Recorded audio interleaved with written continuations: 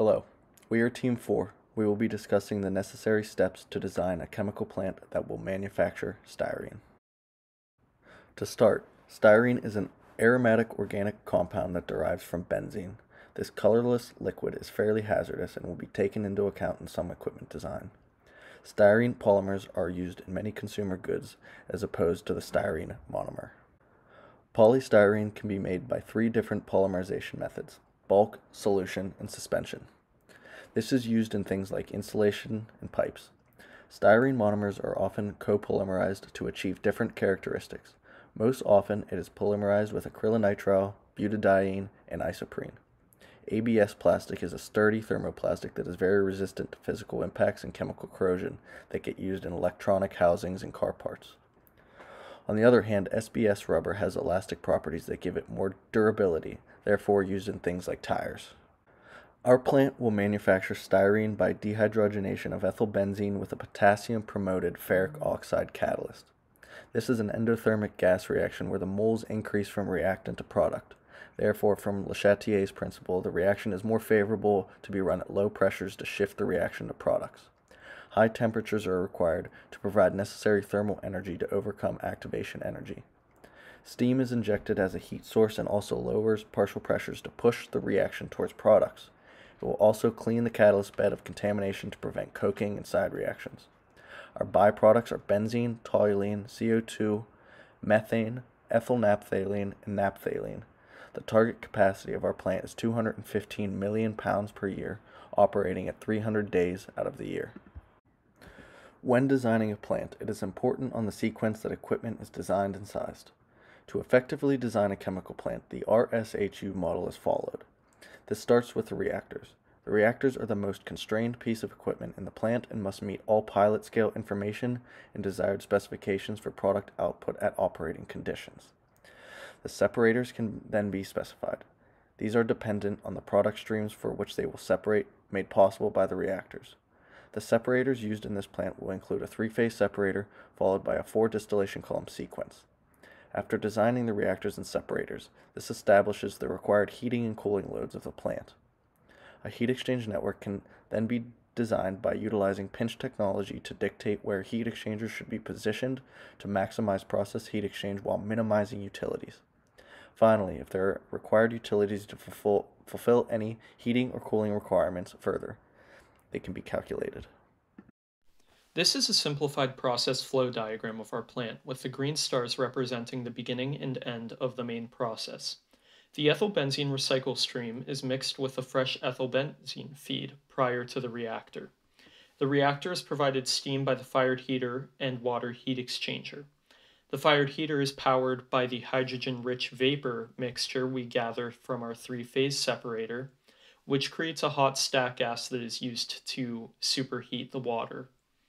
The three-phase separator also produces a water and oil stream. The oil stream is pumped to the distillation columns, where it creates the styrene and byproducts of the reaction.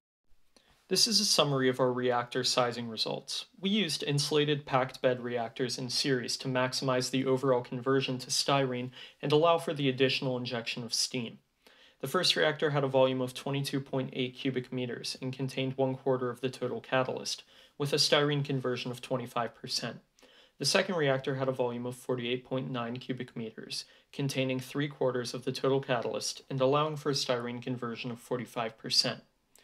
The overall conversion of styrene was bounded at 45% by discontinuity in the rate equation.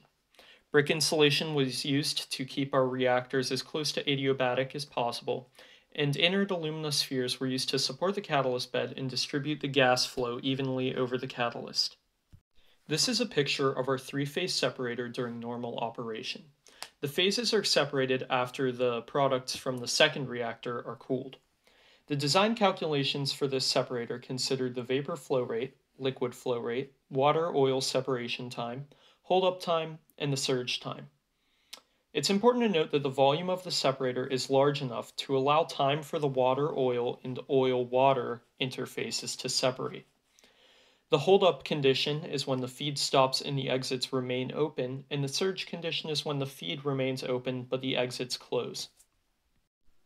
We sized a pump to move the oils from the three-phase separator to the primary distillation column.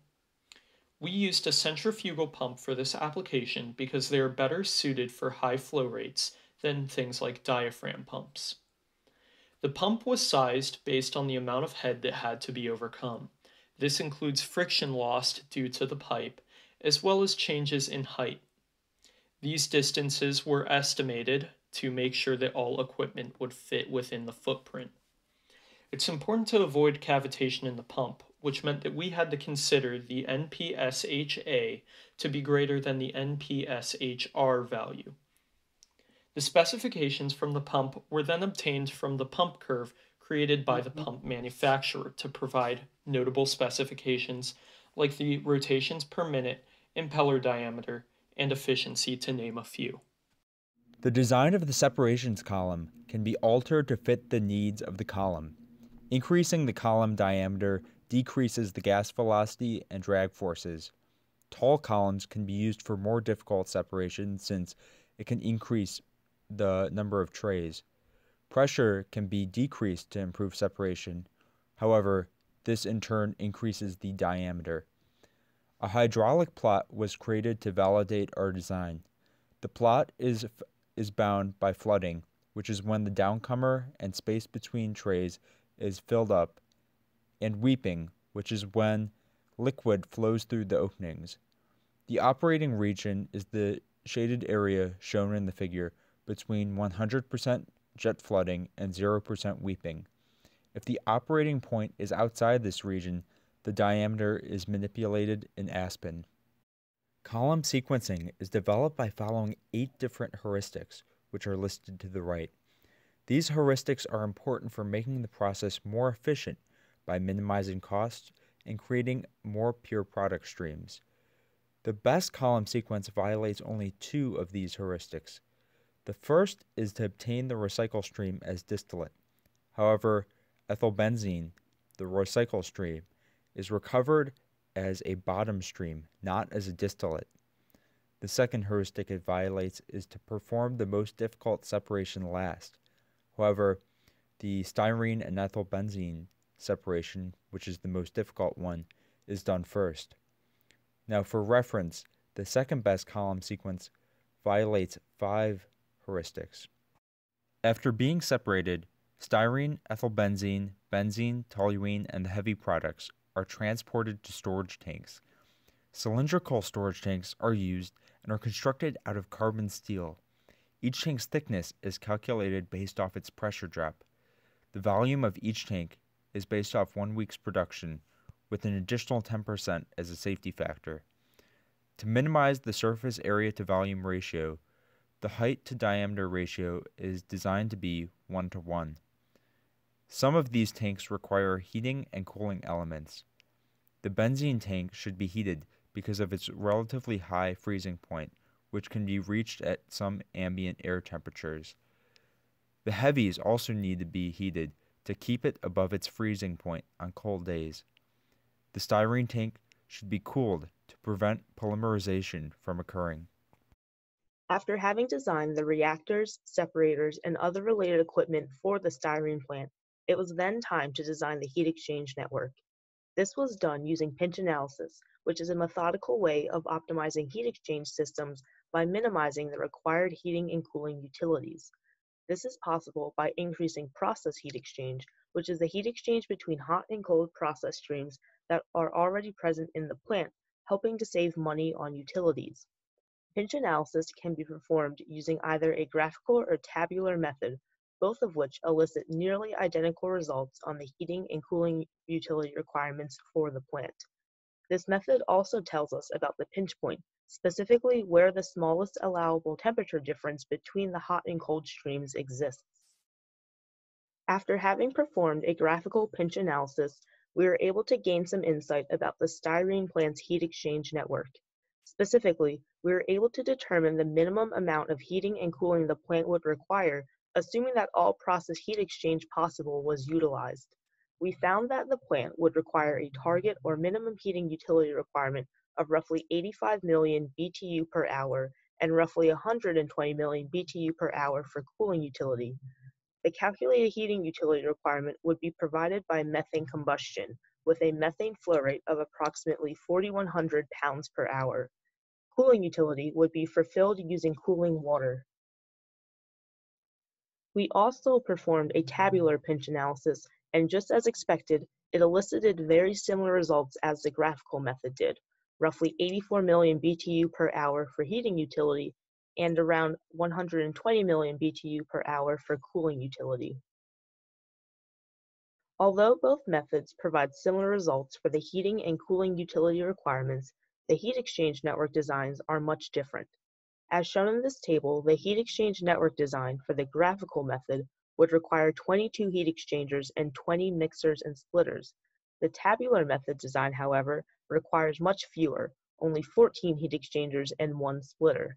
This much simpler design is why the tabular method is more favorable to use among engineers when performing pinch analysis.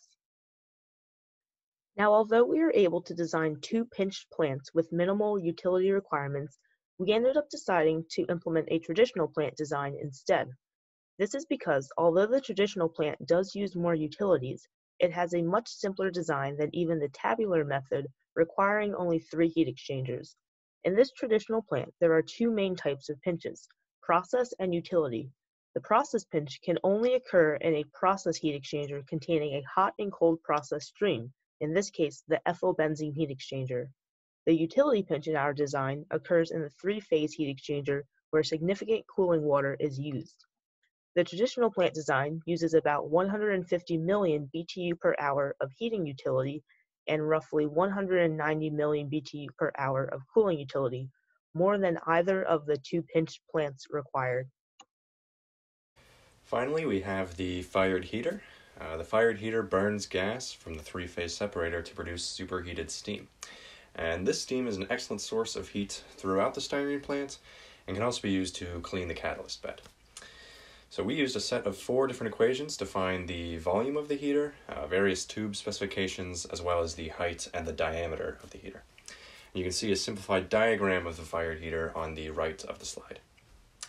The brick insulation is on the inside of the heater in order to absorb a lot of the heat so the carbon steel isn't exposed to as high of temperatures. With that, we can now come up with a summary of the economics of our styrene plant. As you can see by the graph and the table, the cost of the equipment increases with weight. That's because features of the equipment, like the tubes and the heat exchangers used for heat exchange, or the trays and the distillation columns used for separation, they had more weight and increased the cost, but of course they're needed to improve the overall process. So with the initial capital investment of the equipment installation at a rate of return of about 15% and a 0% interest rate, you'll make back your money in about 7.5 years with this plant. On the other side of the scale, if the interest rate is equal to the rate of return, about 15%, you will not make back your money until the plant is shut down, which is after 16 years in our case. And in actuality, the break-even point is likely somewhere in the middle of these 2 values, depending on what the interest rate is. So in conclusion, a styrene plant is a worthwhile investment because styrene will always be an in-demand chemical. Polystyrene and other copolymers with styrene are used in a variety of consumer and commercial goods such as car parts, children's toys, and rubber bands. Lots of common necessities that aren't likely to fade away in the near future.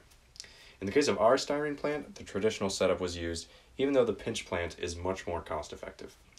The pinch plant setup would have minimized utilities and decreased the heat exchanger costs by about 40%, but the traditional plant is still an effective utility-saving setup.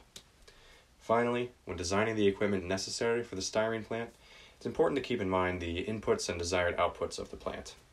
This can be used to optimize the materials of construction and required production rates, while also keeping a balance between maximizing efficiency and minimizing costs. And that's all. Thank you for listening.